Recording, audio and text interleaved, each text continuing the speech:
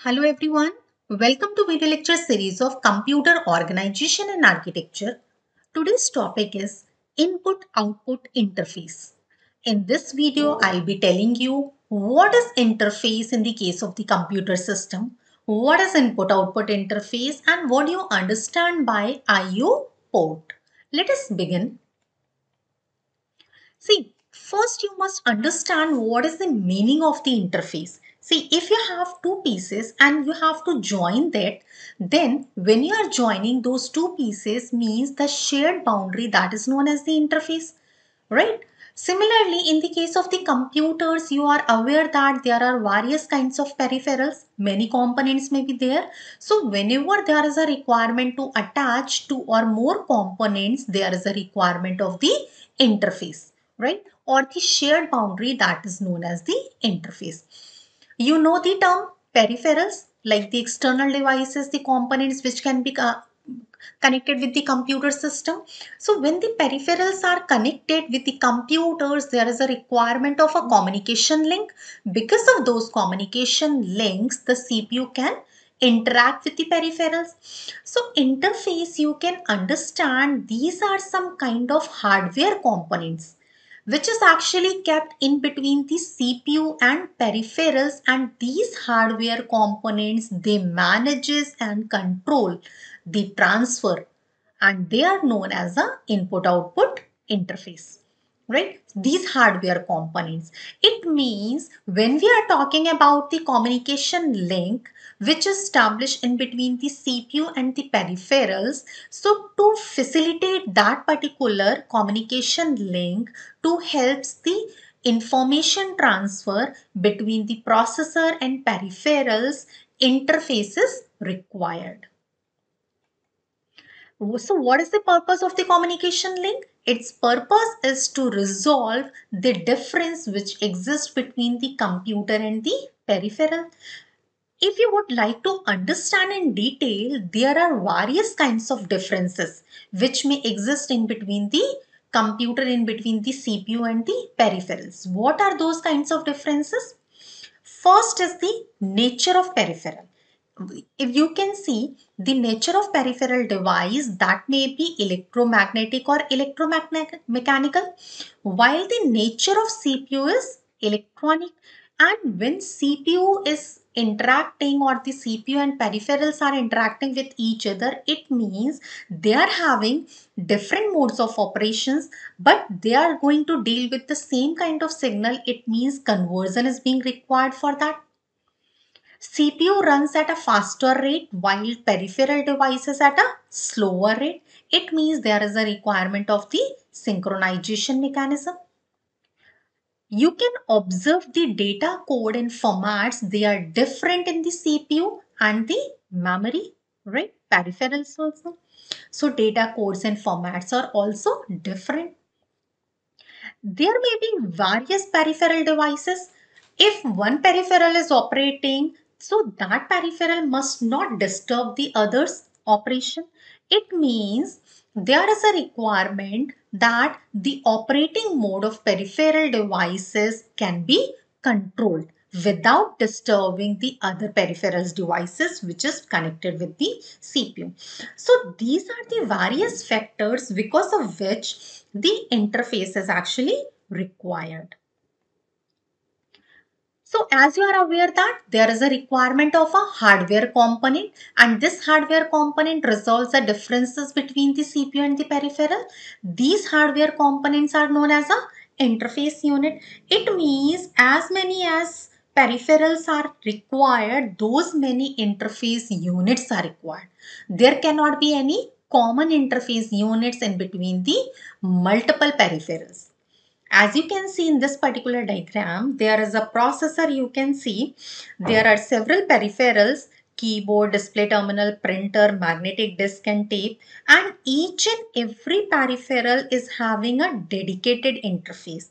So you must remember there must not be any common interface, and each peripheral, as you can see over here, there are three peripherals. Each peripheral has its own controller. So there is a dedicated controller also each and every peripheral. Suppose you are talking about the printer.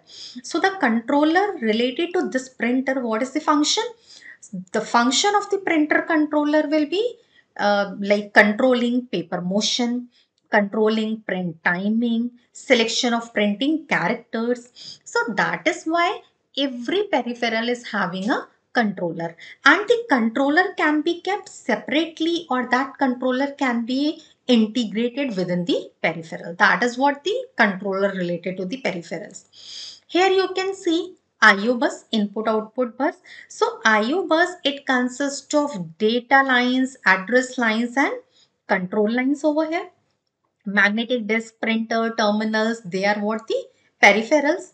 As you know, magnetic disk and tapes, they are used for the like backup storage, printer is output device, keyboard input, like accordingly you are aware with. Now you can see the IO bus. This is connected to the processor and it is connected with the peripheral, and each and every like peripheral is having an interface unit in between. What happened when this particular processor, it places any address of the device. So where it is going to place, the address will be placed in the address bus. So when processor is placing a address on the address lines, now each of the attached interface unit, right? Because each and every interface unit, each and every peripheral that is having an address decoder. So each interface which is attached to IO bus, that contains a decoder, address decoder, which monitors the address lines.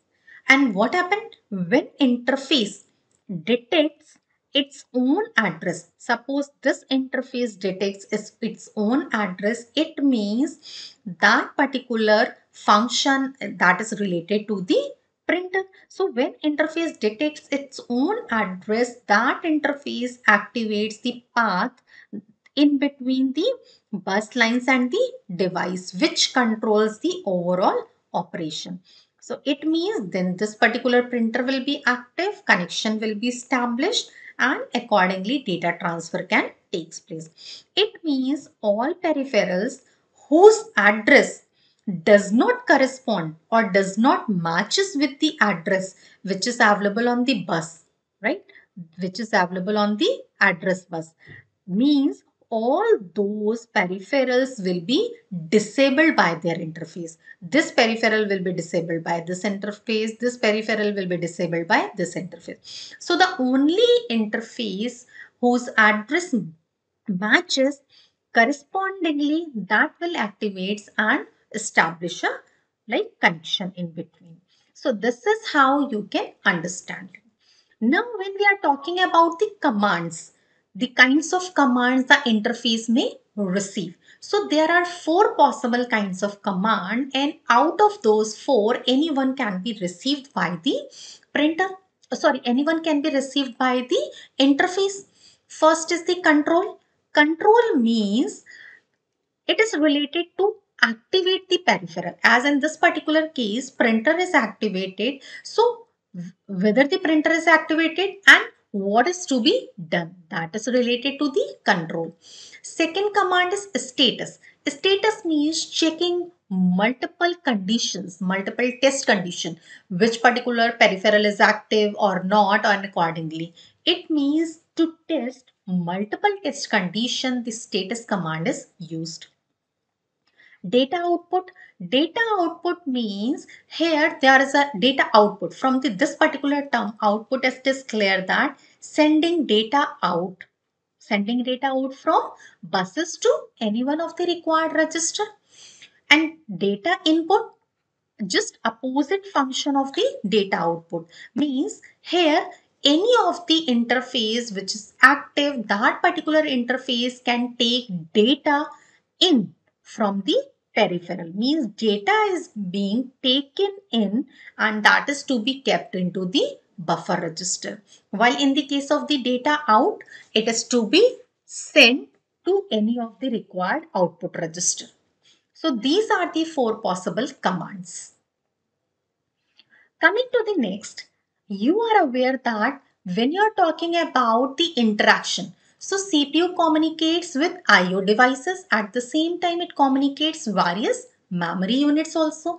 It means CPU is communicated with memory and IO devices. So you must be aware about how the data between the processor and these devices flow.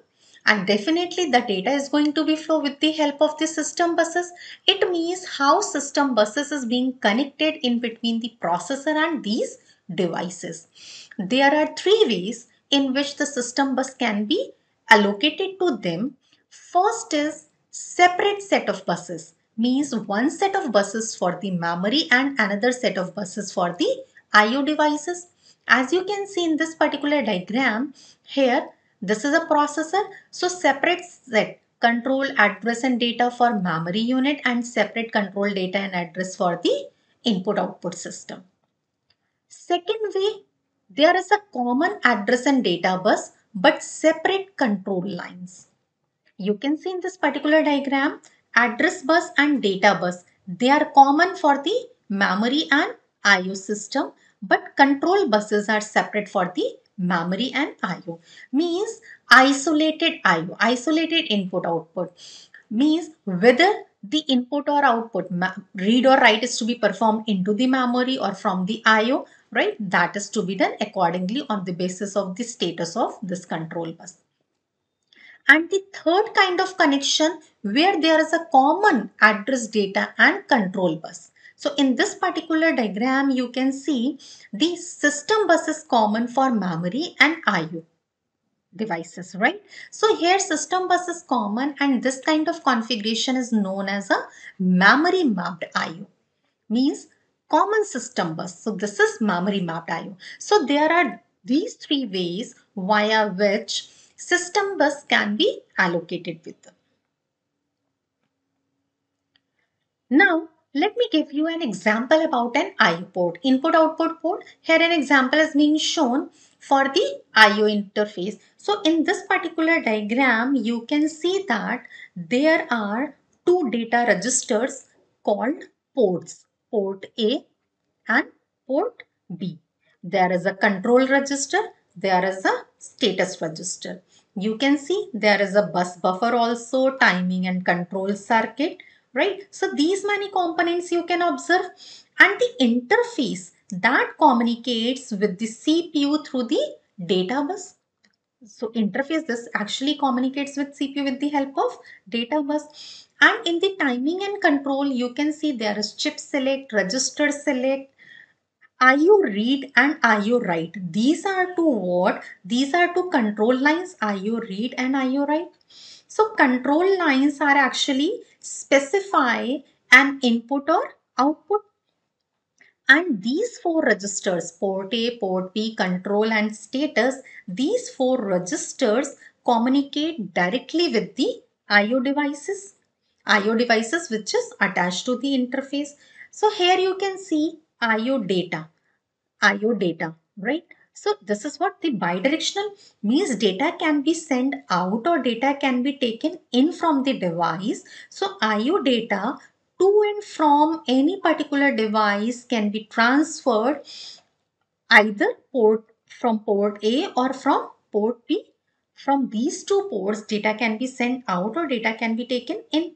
So here the interface may operate with an output device or with an input device depending upon. And third possible combination means interface can operate with a device which requires both input and output. It means there are three possibilities. Interface may connect with or may interfere or interact with input, output or input and output. So for this third particular case, you can immediately take an example. Suppose you are talking about the magnetic disk. So magnetic disk, that particular unit transfer data in both the directions. Magnetic disk, in the magnetic disk, you can write the data, you can read the data, but both the operations cannot be performed at the same time. It means interface can use bidirectional lines. But when you are talking about input, means keyboard, output means as a printer, it means interface may operate with input device or output device, right? Suppose you are taking an example of the printer, it means it will only output data. So this is how you can understand how this particular diagram or example you can explain. But now to understand it in more detail, which kind of operation or which register is to be selected, here you can see there is a chip select CS. CS, this is active high input. It means when this will be 1, input will be active high, then this chip select will be selected, means timing and control. And when this chip select will be selected, then only it is going to perform the function. In case of 0, active low, this chip will not be selected and none of the function will be performed. Now RS1, RS0, there are two register selects, two inputs, right? So here you can see there are 4 registers. So depending upon the combination on these register selects, any one of the register can be selected. You can draw a table. As you can see in this particular case, CS chip select, as you know that it must be active high 1, then only it will perform the function. If this is 0, then none of the function will be performed. Data buses will be in the high impedance state. RS not RS1, there are two inputs, means 4 possible combinations, 0, 0, 0, 1, 1, 0 and 1, 1. 0, 0 port A register, 0, 1 port B, 1, 0 control register, 1, 1 status register. So depending upon the input, what kind of input? If this is 1, this is 0, it means control register is being selected. So this is how one register among the 4 is going to be selected. And accordingly, depending upon the control signal, whether read operation is being performed or write operation is being performed. This is how it is to be done. If you have taken an example where there are 8 registers, right? As in this particular case, 4 registers, and you could have drawn for 8 registers. So in that particular case, register select lines must be 3, because 3 lines will gives you 8 possible combinations, and accordingly that could be drawn. So this is how you can explain the connections in between the interface unit and which register is to be selected and how the data is going to be transferred. So you must remember that command is always passed to the input output device, and that command is passed just by sending a word to the appropriate interface register. Thank you so much for watching this video.